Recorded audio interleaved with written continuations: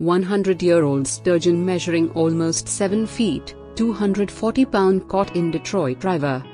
Fish and Wildlife Service caught a massive lake sturgeon in the Detroit River earlier this week, measuring nearly 7 feet long and more than 200 pounds.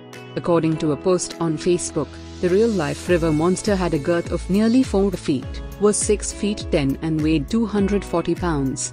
It's one of the largest lake sturgeon ever recorded in the country.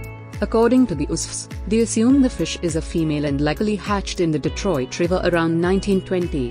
The USWF said she was measured and quickly released back into the river.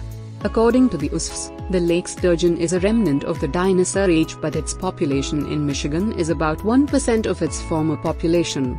Sturgeon numbers in the Detroit River have been greatly reduced by channelization, loss of coastal wetlands, water pollution and more.